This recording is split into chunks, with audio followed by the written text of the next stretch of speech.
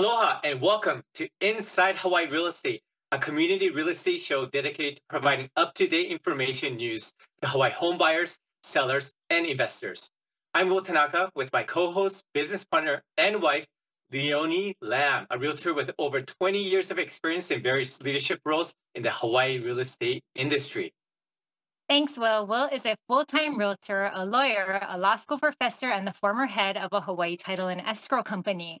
Together, as full time realtors, Will and I are immersed in the Hawaii real estate market, and we work as a team to bring you the latest in Hawaii real estate. On today's show, we are ready to take a virtual visit over to the Hawaii island, affectionately known as the Big Island, because it's the largest island in our Hawaiian island chain. It is smaller in population, but larger in size. And the most well known cities over on the Big Island are going to be Hilo or Kona. And we are so honored to have a very special guest today, Lailan Bento. She is the principal broker and the owner of the Hawaii Development Group. She's also an affordable housing advocate, born and raised on the Big Island. So we're really looking forward to going inside Big Island or Hawaii Island real estate together. Welcome, Lailan. Aloha, Will and Leonie. Thank you so much to both of you for having me on this show again. I'm excited to see share with you folks what's happening here on the Big Island of Hawaii and also what's happening on your island as well in real estate. It's always, nice to just catch up with you too. All Thanks. right. Well, yeah, no, thank you. And of course, the Hawaiian island is a neighbor island to Oahu, but an island that we are personally very fond of. Of course, seeing you, visiting the awesome places. And, when it comes to real estate, how is the market on the Big Island? The market here, it's holding strong. I think it's similar to what's going on throughout the rest of the state. Inventory is still low. We're seeing a little bit more housing coming onto the market, but our median home price has gone up year over year. And so, different districts, it's gone up. It's still up, 10 to 11% just with the median. So we do Mm. still have, low inventory, but still our median home prices are still, going up there. And we still have about 40% of all of our transactions are still cash buyers. And so we still have that strong market of, cash buyers coming into the market, 1031 exchanges, and then, just the local community also trying to find housing as well. Mm. And then, in terms of the active listings right now on the Big Island, is that on the Kona side, the Hilo side? Of course, the Hilo side is the east side of the island. Kona side is the west side. I mean, I'm being very generic, but Right. where are all the listings right now? Where's the inventory? Inventory, I would say, is mostly on the east side of the island. You have a lot of spec homes going up over there, a little bit more custom homes, where you're finding builders. It's more affordable for them to build on the east side of the island compared to the west side of the island, just with the difference of, our acreage and our land is much more expensive, maybe three, four times what it would cost to just for land alone on the east side of the island compared to, buying on the west side. So the west side is much more expensive for land. And so you're finding more builders are heading more towards the east side of the island. We do have some, developments popping up here on this side of the island, which is nice to see. I felt like it was a little bit stagnant, for a while there of just new developments coming through the pipeline. So it's nice to see, just any type of more housing just coming onto the market for more people to be able to purchase and stay and live here on the island as well. So it seems like, there was the COVID years and over the last year and a half or so, as we kind of just adjust back to normalcy, Right. has there been a shift? I thought it would be. It slowed down just a little bit with inventory. I would say last year, right? Maybe around June 2022, when they started increasing mortgage rates, then you saw, more of a slowdown. And then, people still having, they were luckily, the only ones bidding, or putting in offers. And now I'm slowly starting to see where depends on what side of the island or what, the price point of the house is. You're still seeing, I think this month I did four different offers where we're in a bidding war again. So you now have to throw back in the escalation clause and just the different contingencies. So I kind of felt like we were back in COVID. It's not with every home, but you see it with, a certain price point where you have more buyers, that have been waiting, and the interest rates have come down a little bit, so now they're all jumping back in. So it reminded me of being in COVID again on some of these properties lately. Yeah. So for Interesting. home pricing, on the island of Oahu, on our island, we're seeing like single families are like around $1 million. It was a little bit less last month, but still just basically around 1 million. That's for Right. single family for the median home price. And then for condos, it's like at 510, here on Oahu. So Right. what is the pricing or the median sales price looking like over on the Big Island? Then right now, what they do when they do take in all the data with the Big Island, and that happens on a lot of the areas of the outer islands, because you do have many rural districts, and then you have resort districts. So with our island, the Big Island, they kind of combine, of course, the entire island. So you will have land on one side of the island that's 20,000, and then on this side of the island, it can go up to a couple million for a lot, depending on where it's at. And so for our median, comparing all of the districts, it's about 550,000 is the median. But if you're looking at the west side of the island, our median is about 1.2 million. And then if you're looking on maybe the Puna district on the east side, it's about 392 for their median. So it does vary drastically, depending on what area somebody is looking to purchase. That's a pretty big spread, and so it really depends on Yes, the district, the neighborhood, etcetera. But no, thanks for right, explaining that because yeah, right.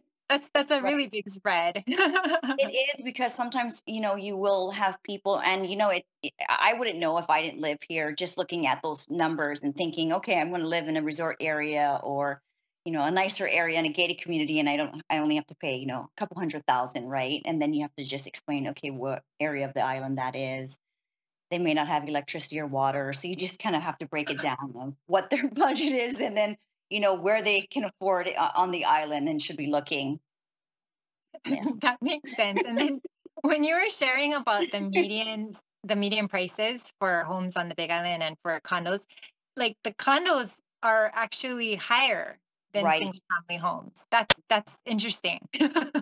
Right, it is, and that's because on the Big Island, there's only certain districts where you have condos. Like Hilo doesn't have too many condos, like North Kohala. A lot of the districts don't even have condos, and if they do, maybe one or two buildings. It's mostly along the west side of the island, so all of the resort areas. You're going to look, Waikoloa, the Kohala Coast, North and South Kona.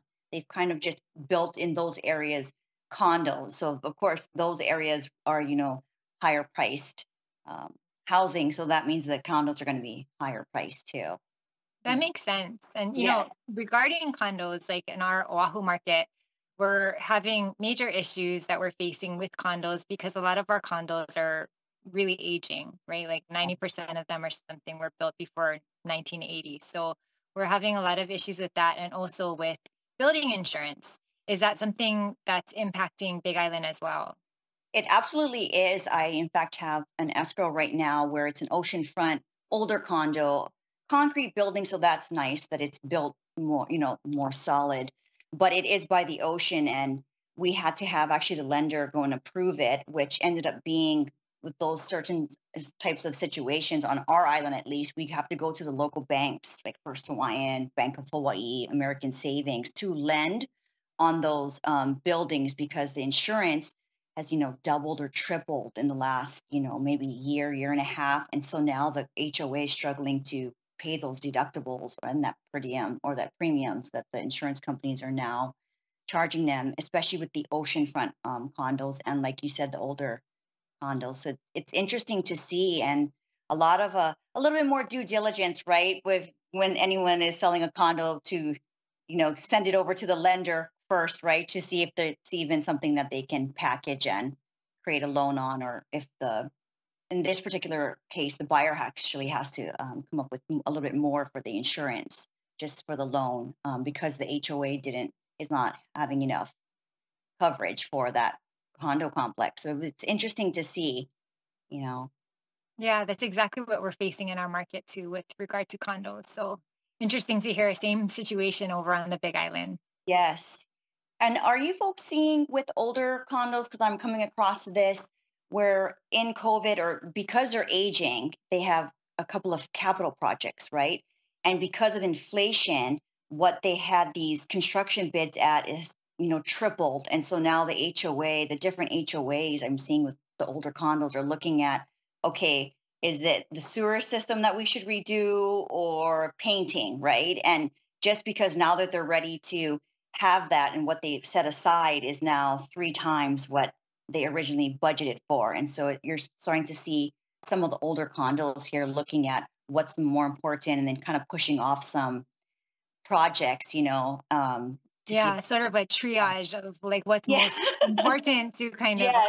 accomplish Yeah. because everything has gone up so much. Yes, Right. definitely. Right. It's interesting to see, reading all through the condo documents on that for sure. Oh yeah.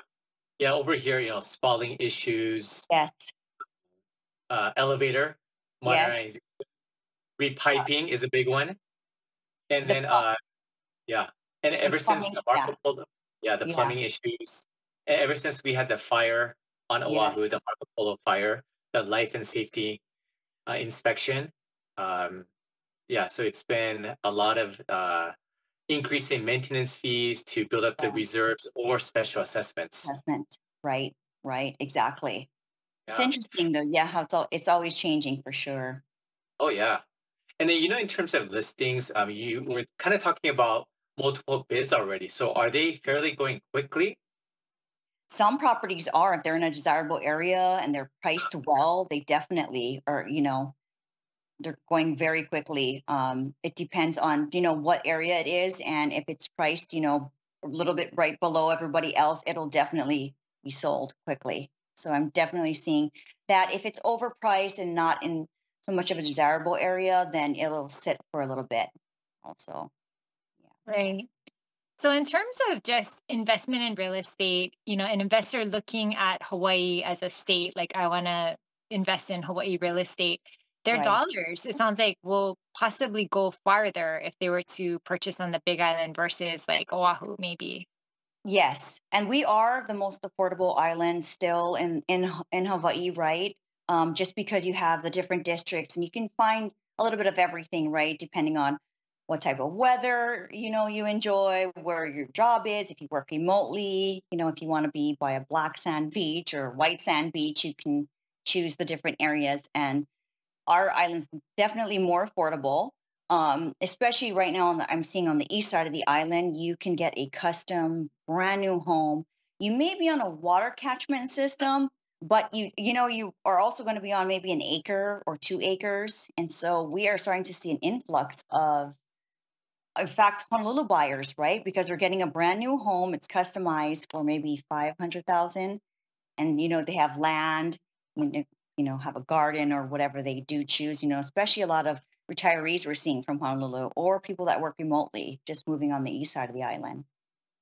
And that's a good point. So regarding jobs, so if you didn't work remotely, you were not retired, like how is the job market on the Big Island? So if someone was thinking like, well, I want to go move there, live my Hawaii life and work, I mean, are there opportunities still? How's the job market looking? I would say the hotel industry, government, and then the medical industry. Those are probably the top three for this island. If they're looking to do any of those, if they're in any of those fields, there's definitely jobs here on the Big Island. A couple of years ago, Queens took over the Waimea Hospital, so you are starting to see, or we're starting to see more, surgeons and specialists move on this side of the island or onto this island from Honolulu because Queens has now brought over, their specialized teams and have built out the hospital, which is nice. Instead of it was just a very small little community hospital growing up here. So it's nice to see Queens taking over and expanding. They're expanding our Hilo hospital. So the hospitals are being expanded, which is nice because then that brings more medical doctors and specialists. And of course, nurses to the island. We do have quite a bit of traveling doctors and nurses that come from across the United States to, fill our hospitals also if there is a shortage. Yeah. Well, that's good to hear. Yeah. You can't get enough doctors and medical staff, that's for sure. So, for especially for local residents, just to paint a picture for our viewers, what is the cost of living like on the Big Island? The cost of living, well, for the Big Island, a lot of people, the west side of the island is very expensive, but that's where most of the jobs are, right? So you have a lot of local families either living on the outskirts, they're still in like Kona Town or Waikoloa, but because pricing housing has gone up in those areas, you see a lot of people living south, maybe in Ocean View, or they're living in Puna or on the other side of the island, and they drive. You'll find a lot of people that drive from the other side of the island or south of the island to, these districts just to work. Some of them work, 2 or 3 jobs, so unfortunately they sleep in their car, in between shifts, but that's where they're driving from. Just in, one day I stopped with my mom and we were talking to the people on the bus, and they were older people that, get up at 3 and they're on the bus at 4 coming from Hilo, and then they get back home, they said around 7 or 8. So not much family time, right? Or time to Yeah, even really yeah. sleep. So it's interesting just stopping on the side of the road just to chit chat with people and see, what they're doing, where do they work, where are they traveling from. But that's pretty much what it is. You do still see a lot of local families in the Kona area, but Waikoloa too, because there is, jobs on this side too. So they're kind of scattered throughout the island, but a lot of them, once, real estate really started increasing, these moved to the outskirts where they could afford their housing, right? And then they just commute back and forth. Yeah, I mean, like for cost of living here on Oahu, it's hard to find a plate lunch for under $15. Like we just picked up lunch yesterday, it was $20 for one plate. So I told Will that we're gonna share. But how much would you say plate lunch is on the Big Island? Can you still get something for less than 15? Or is it like, Not really. It depends. Some areas, maybe a poke bowl you could get for less than 15. Maybe 1 or 2 sides, but not a big, poke bowl. It has definitely the cost of living, or groceries, of course, for food has gone up. And Yeah. I grew up in a family of 4. I only have one daughter, but when I used to sign her up for sports or even going to the grocery store, I used to think of my mom going to Costco, and I would times it by 4, right? So I always think of families that have a lot of kids, and what I'm paying times it by 4 or 5, right? And I think, wow, this is a lot a family has oh, to, Yeah. you know, just for dinner, right? we can I definitely relate know. to that. Yes, I know Yeah, you folks yeah. would understand. And hey, Lailan, so a little bit later we're gonna dig deeper into what's happening in terms of new opportunities for the local residents because you're such a strong Absolutely. advocate for Yes, affordable housing.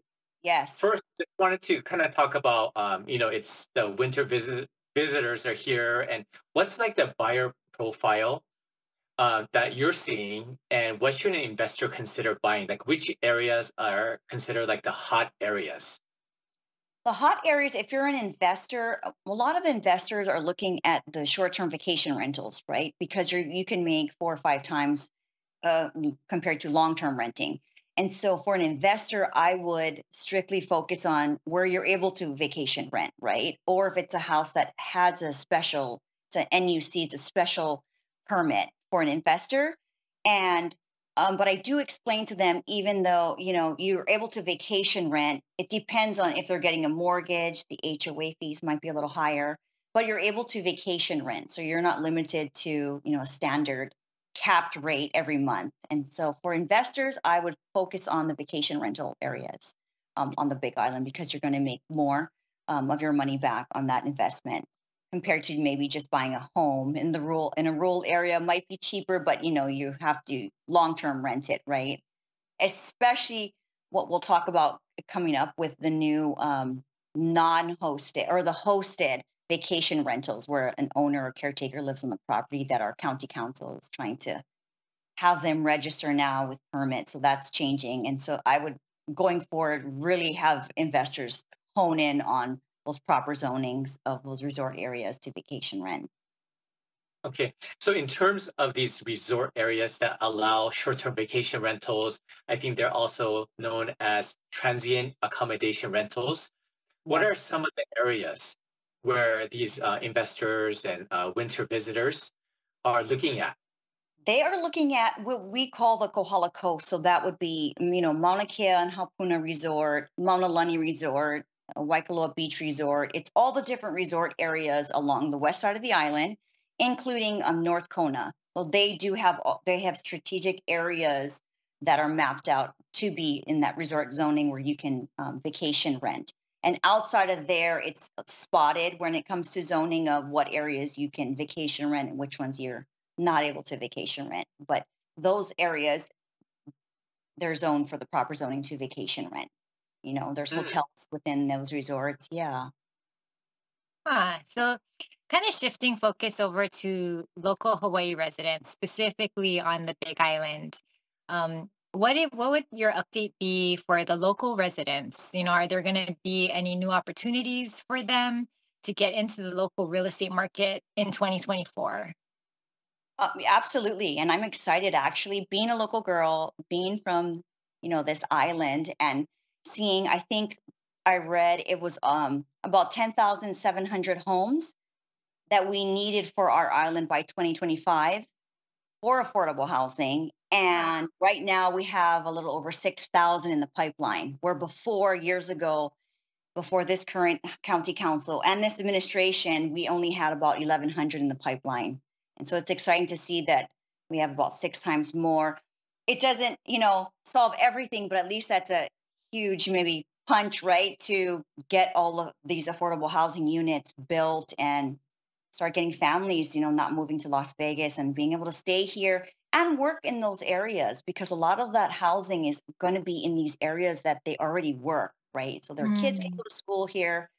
Maybe a parent getting off work can go and coach their kid for soccer or something, or football, right? Instead of driving a couple hours before getting home and practice is already done. And so I'm excited to see those 6,000 units, finally start to being built. Some of them are already starting to be built. So it's exciting to see, more families will be able to have affordable housing they can afford and where they want to live, right? Not in the outskirts of the island. And, also a lot of those schools are even, they're driving their kids to another district to go to school too, right? So it's like you're just living in your car, driving around and around. So it's nice to have a family centralized where they work and go to school and, just live all in the same that area. definitely sounds like a step in the right direction. Yes. Yeah, absolutely. So I'm excited that families will be able to, you can turn over housing and they're going to be able to live on the island, not move away. Exactly. Yeah. that's great. Yeah, because I know we had talked about earlier how the Hawaii County Council they approved like 17.3 million to 7 affordable housing projects just a Yes. couple months ago. Yes. And 4 of those projects, 3 are on the east side of the island and 4 are on this side of the island. So they did award, there's more projects, but they awarded, I think they had 20 applicants and they awarded 7 of them. But at least it's something to help those affordable housing developers, because it is expensive for any developer to come here and, try to build and keep it affordable, right? And not have to put those expenses onto somebody trying to buy or even rent their place. So that's nice to see that they, awarded 17.3 million to 7 of those housing projects. So that's definitely nice to see that our county council did that too. Yeah, that's fantastic. And Yeah. I think just just like on Oahu, Big Island, of course, everywhere else, Maui, Hawaii, we're always balancing the local residents, Right. the tourists, the Right. second, homeowners, the vacation, rental owners. So I know there's some bills that are considered, hot topics. Yes. Um, that's with the legislative session this year. Bill Yes. 121 regarding, transient accommodation rentals. Um, can we talk a little bit about that? Where, I think you talked about registering Hmm. for all hosted rentals, right? Absolutely. And so there's a hosted rental and then there's a non-hosted vacation rental. So the non-hosted vacation rentals are the ones that are zoned for those resort areas. And the hosted rentals, which are those transient accommodation rentals, in fact, today right now they're having a hearing with our county council. Our county was the most lenient when we passed that Bill 108 in 2019, of allowing, if you were in a residential area, not in the proper zoning, they grandfathered you in with a special use permit. And then they also made an exception saying If you live on property as the owner or you have a caretaker on the property, you can do a hosted vacation rental. But you don't even have to sign up for a permit at all. And so that's how it was all these years. Where if you're in resort zoning, in that proper zoning, you had to fill out a permit. But if you lived on property, they just kind of left those homeowners, they could just vacation rent, don't even have to apply for a permit. Now they want them to apply for a permit if it's less than 180 days. So that's interesting to see, now. And I think maybe it's for the county to know how many of them do we have, right? Because they don't know how many hosted rentals there are, right? So if they start, having them fill out permits, then at least they know, okay, which homes are being hosted as vacation rentals. So it's very interesting because you still see a lot of those hosted rentals. Yeah, because Yeah. that's totally different from Oahu. Because so you're saying like if you're the homeowner and you Yes. have additional rooms, some Yes. space, you could just Airbnb it, do Yes. transient accommodation rentals. Yes. As long as your subdivision, your CCNRs allow it, there's nothing specifically in there. Yes, you can. And a lot of people have, a downstairs unit or an ohana, right? Or an ADU, right? Which Yeah. is almost like an ohana, same thing. That's what they do. Or they live in the ohana and they'll vacation rent on Airbnb or VRBO the entire home. And so that's what's happening. And our county was the most lenient of just letting them do that. And even if it's on ag land or not the correct zoning, and they didn't have to even fill out a permit with our county. Oh, It's definitely a big change. I'm curious and I'm watching it. I think we all are in real estate, and people that do vacation rent are watching it too, just to see, okay, what's the next steps that we have to take with our county. How's the reception been from that change? Like, I mean, how do people feel about it, you think? I think it's mixed. You Mm. have families that just live in a standard subdivision and they don't want the neighbor that's vacation renting, even though they're allowed to do it. And then you also have a lot of families, I meet a lot of people that are in the middle class or their grandmother's on a fixed income and she's renting out the ohana, right, or downstairs just to make ends meet. So you have that crowd too that are part of that, hosted vacation renting. And then you yeah. do have investors. So I think what's going to happen if they do pass this is those investors are now going to be forced, right, to go into the resort areas. Right, right.